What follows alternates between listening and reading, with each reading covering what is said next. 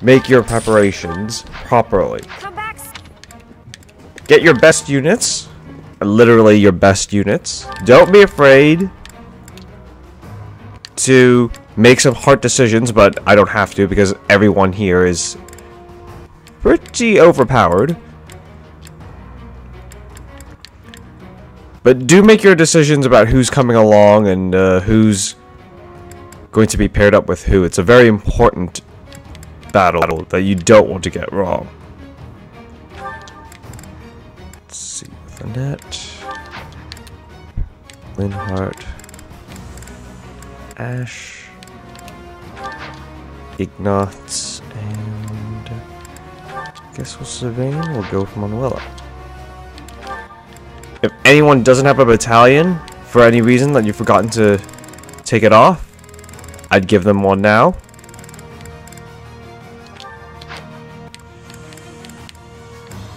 The only exception in this case would be Felix because he does better without a battalion. Make sure everyone's got pretty good inventory. They're not going to lose anything to a broken weapon in the middle of the fight. Everyone is good to go. And let's begin. The victory condition is to defeat all enemy commanders, and the defeat conditions are the usual: all your units fall in battle. I'm gonna skip this scene to avoid spoilers. The Kingdom Army. Alright, now, this battle will take place in two parts. If you haven't already seen the map, I suggest you do. This is going to be the exact copy of the Battle of the Eagle and Lion that you did way back in the first half of the game during White Clouds. On the lower left-hand side, you've got the, well, I would say the Black Eagle House, but this is really the Imperial Army, led by none other than Edelgard. There's Hubert right there. In the middle, you have the same Ballista that was in the middle of, well, Ballista, there's only one of them, that was in the middle of the map. You can take this if you want, it doesn't make too much of a difference if you're higher level than the rest of the enemies. If not, you want to take off this Imperial General as soon as you can. On the lower right hand side corner, you've got the Alliance. There's Claude. Not too many people over there, you should be fine. But this is, no matter what, this is going to be a long battle, so be aware of that. I'll comply. Now I'm just gonna have Dimitri make his way down. What's my strategy? And in fact, I'm actually going to have everyone move their way, make their way down. And I'm actually going to dismount people off of their horses. You're going to see why I'm doing this in a bit. The only exception, of course, is going to be Ingrid. Ingrid will stay flying. I am prepared. Move up. Mercedes. Now, I realize that I've overleveled a lot of my characters, but that doesn't make this battle any less difficult. You just have to know what you're doing at all times. Mounted units, advance.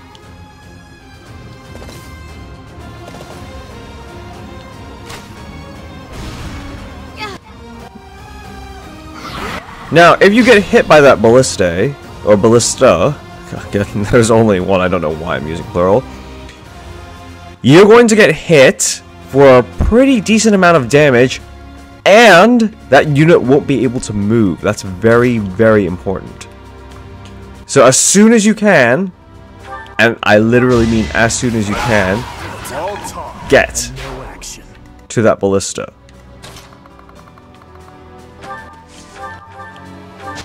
Also take care of these mounted units on the side. You really don't want to engage with them at the moment. You fought well. Just like that. Now I'm just gonna have Mercedes move up slightly. She's a Gremmery, which is why this Or actually, I really don't understand too much. Oh, in this case, it's not her movement that was sealed. It's just her ability to do anything useful, which is not much better. Can't afford to lose. Well, something gets sealed if they get hit, is basically the bottom line, and it's not good. Especially if it's someone like your mages. Okay, let's hope Ash gets a lucky shot. And he didn't get a lucky shot. Oh well.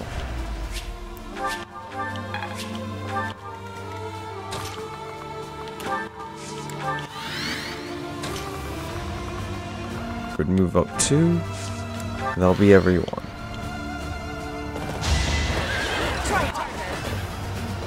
Don't bother haunting me.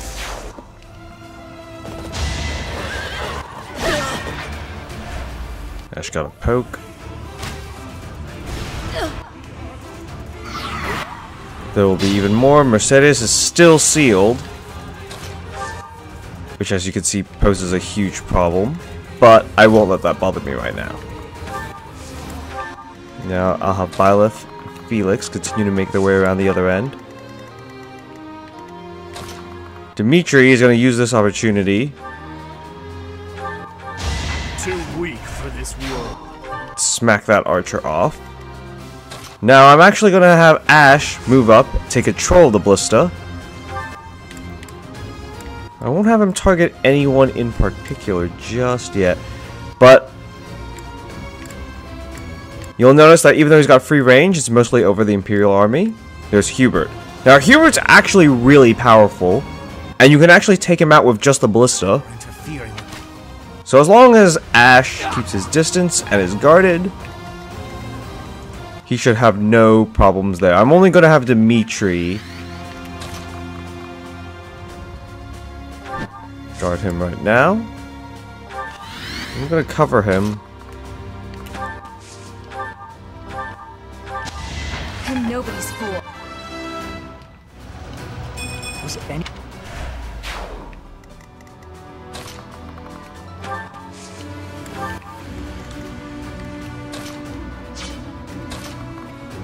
Mercedes is still going to be at the side.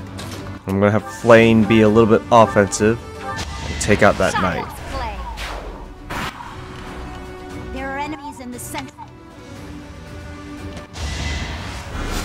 Is that it? Notice Hubert's strength. Again, even though my characters are over-leveled. And I may be playing on normal casual where I am a scrub, but that doesn't change the fact that Hubert is going to be a huge problem throughout the battle if he's not handled correctly. I'm not too worried about Ash. Such are the rules of me. Now, if you didn't engage the Alliance, or even if you did, now's the time that the Alliance is going to start moving in. But that doesn't really matter at this point, because my main obstacle right now is the Empire.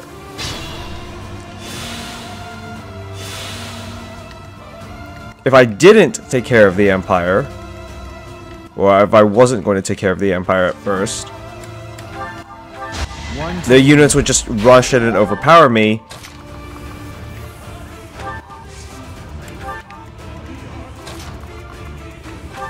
And then I'd have to deal with their constant ballista attacks, which are really annoying. Let's have Aid go on against Aid.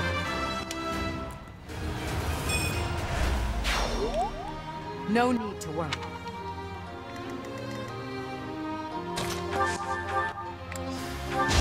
All talk and no act. I can always depend on you. By doing that, I've now pretty much blocked off that My duty is Fortress Knight, so he can't get through those as easily. fools who went up the hill will pay with their lives. Right, now the moment that happens, or when Edelgard says that, it usually happens after that assassin you killed, or the assassin who made the exclamation gets killed.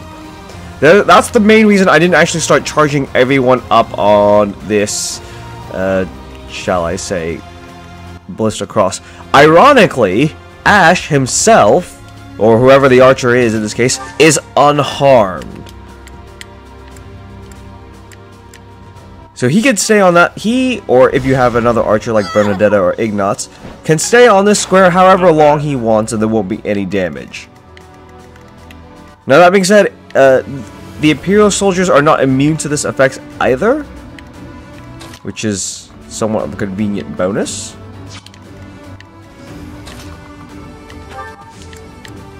Now I'm actually going to have my horsemen mount their horses back. Mercedes now has full control over her spells again, which will now let me heal.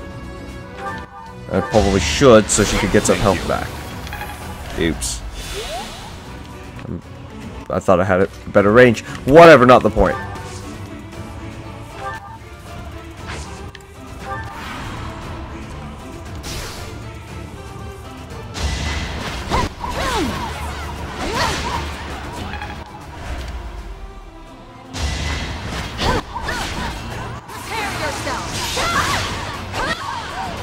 It is done. I got a lucky critical in that situation. Normally, I'm not nearly as lucky. It had to be done.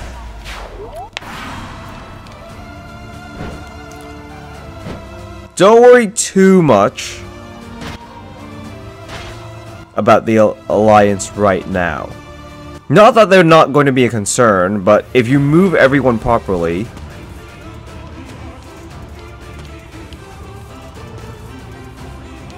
they won't be too big of a concern.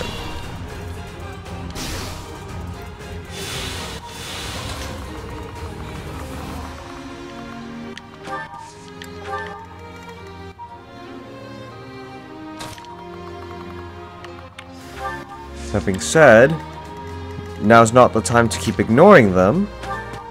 So while I have most of my forces put on the offense, now Mercedes can get an actual...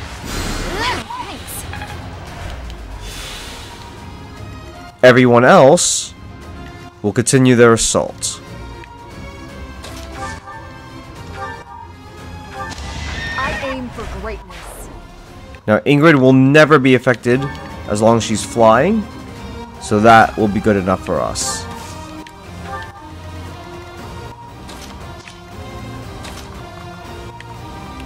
Now there's that demonic beast that I've got to deal with, but now I'm in a better position to deal with him.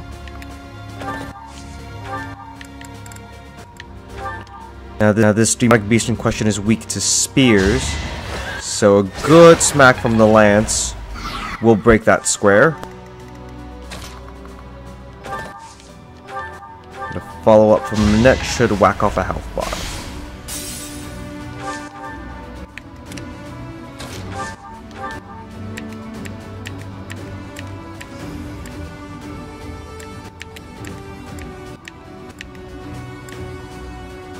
Things look bad, of course, but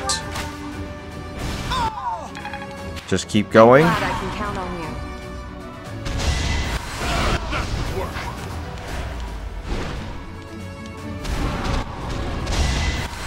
Obvious.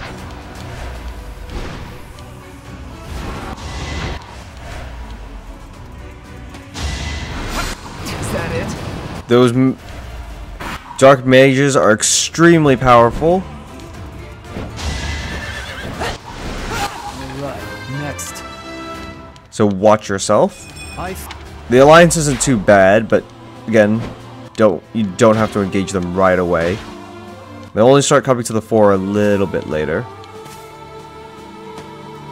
They have a lot of archers, so if they get the square or the ballista, they'll start engaging people a lot more now, which you don't want, because they'll be shooting it at you, which is no fun.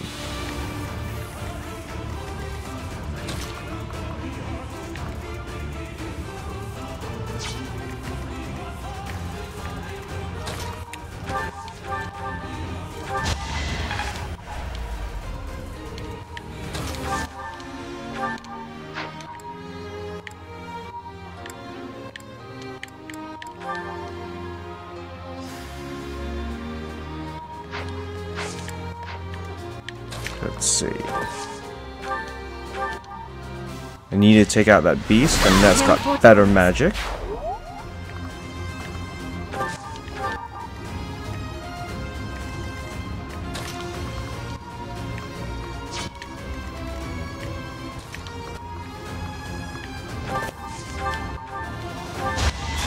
All for our future.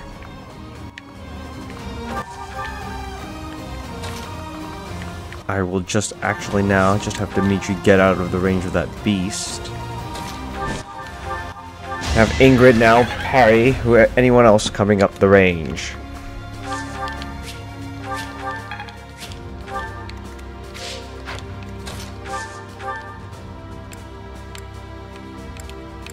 Ash is in too much of a precarious position at this point. I didn't get a lucky crit, but oh well, my luck had to come to an end at some point.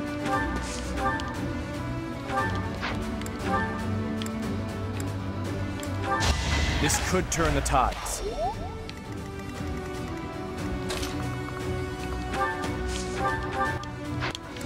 Gonna Felix come in now. It was meant to be.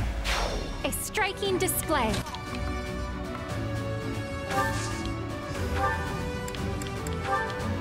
Now, no one is going to touch Flame, which is very helpful. They said. Or at least not yet. As experienced, as seen by the graph, no one was targeting her in particular.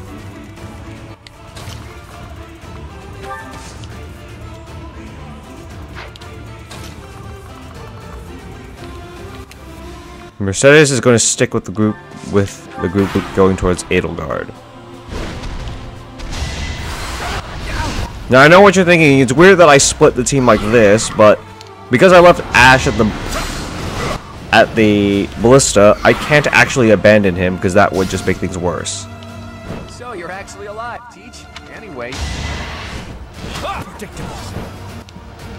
Now I know Claude's stats don't look that impressive, but you also have to remember that that was against a really powerful Byleth. It was almost about, let's say, what, 53 minus 35. He was basically 18 levels higher, and he was still able to do a solid 18 damage with accuracy scores that actually aren't that pitiful.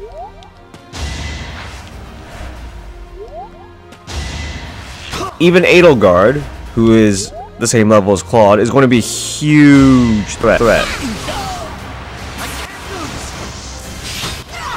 Now Ash gets a critical.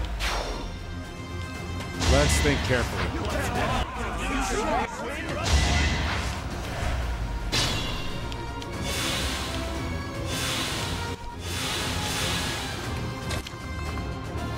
Now I'm actually going to have Dimitri finish off Edelgard because it's not optimal for her to keep standing around.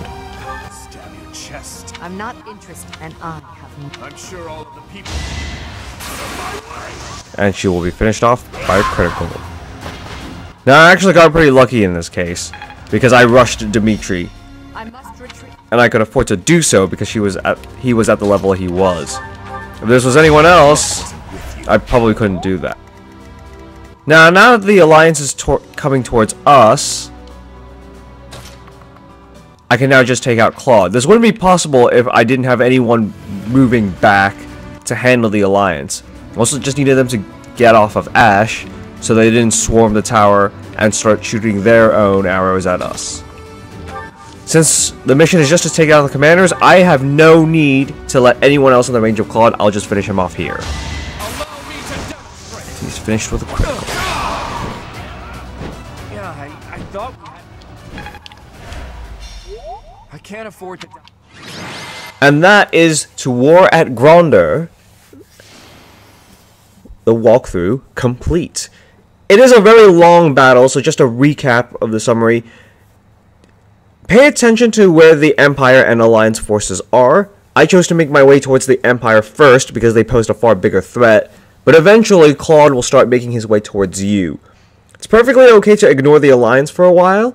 Just make sure you take out the Empire troops. Make sure that if you are going to take the ballista, only one archer is going to be on there, and you can keep him on the square, but also a flying unit preferably to defend him. So when Edelgard sets fire to the ballista area, you're not hurt.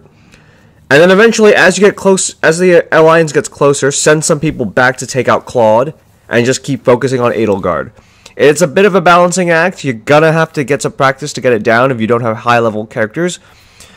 But that is the walkthrough in a nutshell. If you liked this walkthrough, please do subscribe. There'll be more videos like this in the future. Other than that, if you've been with me thus far, thank you so much for watching. And look, I hope to see you next time.